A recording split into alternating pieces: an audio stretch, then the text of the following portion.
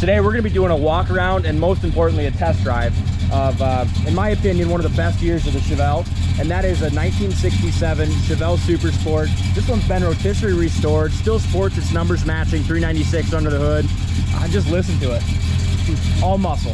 It is all muscle. And the cool part about this car is it was restored probably sometime back in the 90s. So even though it's still a show quality car from bumper to bumper, the restoration's got 20 to 30 years on it, which it's just so cool because it just proves that how solid a car it is. And the underneath, I was super impressed by the undercarriage of this car. All painted body color, beautiful shine to it still.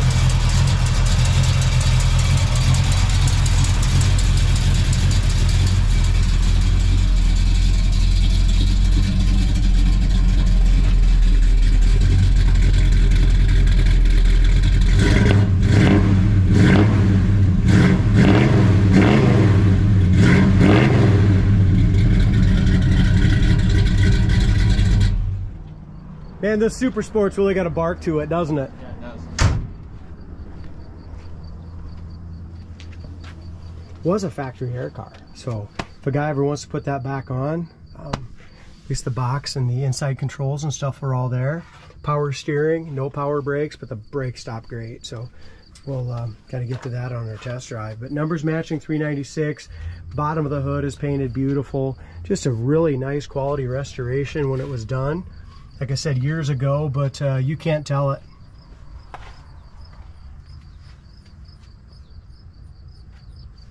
Bottom side's all painted blue, just like the, you know, it's almost as nice as the top side. Looks gorgeous. Go to our website, coyoteclassics.com, to see all those nice undercarriage photos. Real 138 car Super Sport, numbers matching 396. Great hood gaps from front to back. Back of the hood lines up really nicely as well. I personally like the 67 hood just a little better than the 6s. You know, it's got the dual scoop right here as well, instead of just having the chrome louver. What a great color on this car. Yeah. A lot of metallic in that blue, great with the black vinyl top. I love the choice of wheels too. We just put these wheels on it, Dalton. Brand new American Racing Torque Thrust chrome wheels, new tires, and put some new air shocks on the back just to give it that, just to give it a little more muscle car stance. The guy can adjust that, do whatever you want to do. It still has its original 396 turbojet emblems on there, which is pretty cool. Original wheel well trim still intact. Rocker molding is all original as well. The other thing is, as we go around this with an older restoration, just super solid down low. I mean, it's not chipped up, not blistered in any way.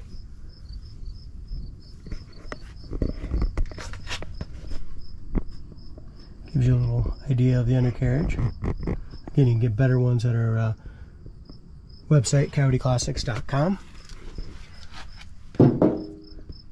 Back of the hood lines up nice. Like you said, this Marina Blue, as far as the metallic, it just jumps right out at you. It's gorgeous. And if you're someone that's really picky on gaps, you know, you want a car with excellent gaps, this is the car for you. Look at the way the door fits, trunk and hood line up excellent.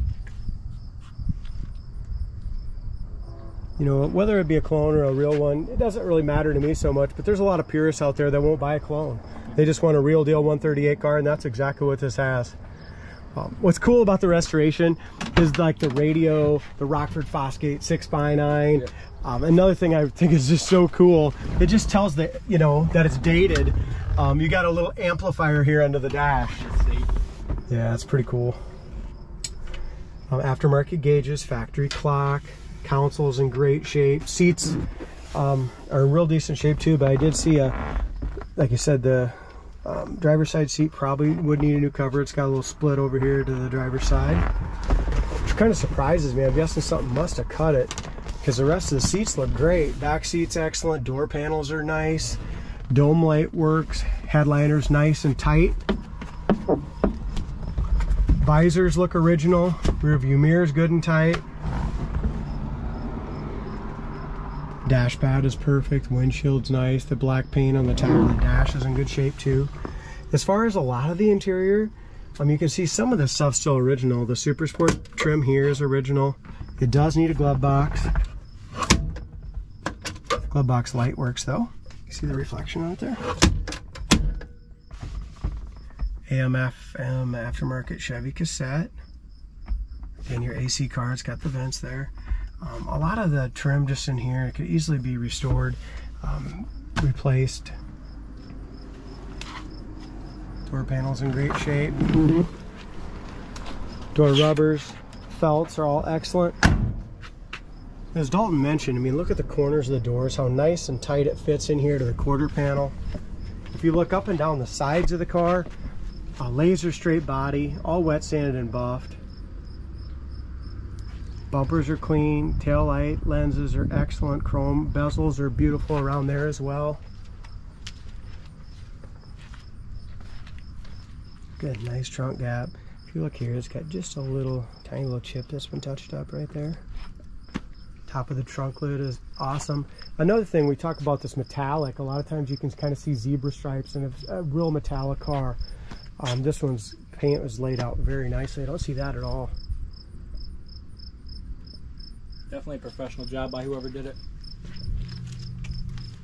Previous owner told me that this was the first paint job by a very, very high dollar restoration company now. This was his first car he ever painted. Really? Yeah, and he you can't even get cars into him anymore hardly. He's so busy. I don't know if it's from the Wisconsin or Minnesota area, but kind of a cool story. It was his first car he painted, and it was just did a hell of a job. He did. Hold up. That's what I love about restorations like this that have some age on them. You really know how the work was done. Except if it looks like this after 20 years. You know you got a good one, huh? Yep. Bottom of the door again. Gaps are great. Got a couple little chips here on the edge of the door. Right there. Quarter panel's fantastic.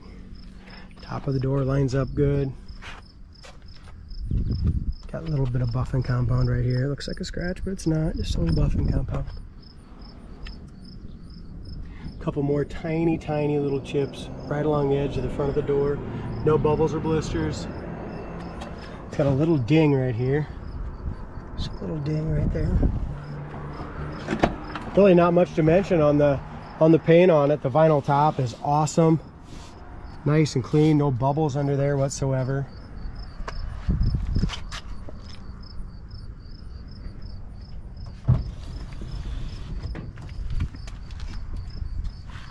Doors, fenders, everything was painted off the car.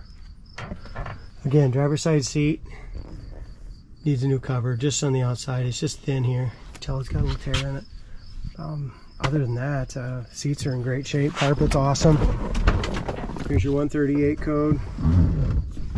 Real super sport.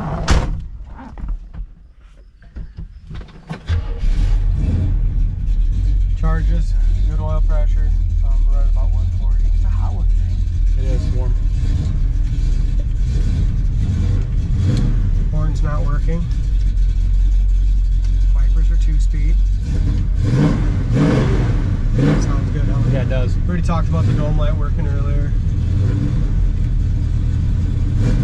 I like the aftermarket tack too. That's pretty damn cool. Yeah, it fits with the times. It does.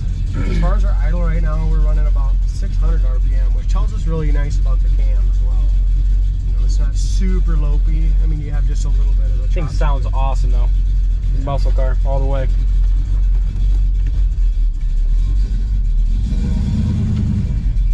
The power steering unit on this thing is super smooth. Looks like an aftermarket system on it, so I really like it. There's this.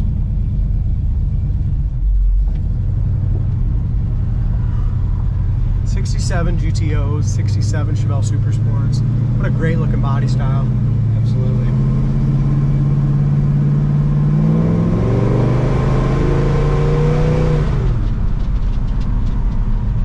Regular brakes, just drum, and a nice full pedal.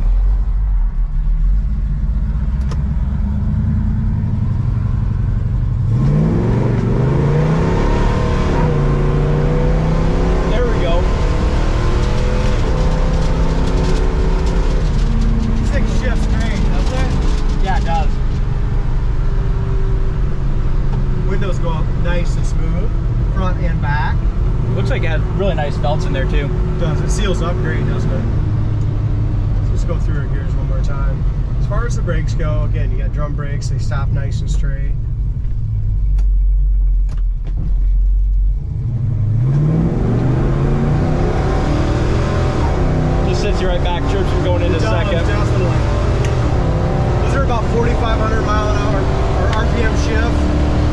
4,500 miles an hour. That'd be kind of fun. That'd be nuts. That would be pretty cool. It's got a lot of pull to it. Yeah, it sure does. It's got some lower gears. We're doing about 70, 75, about 3,500 RPM. It looked like. So it's probably got some 411s in it, I'm guessing. Again, our brake stop nice.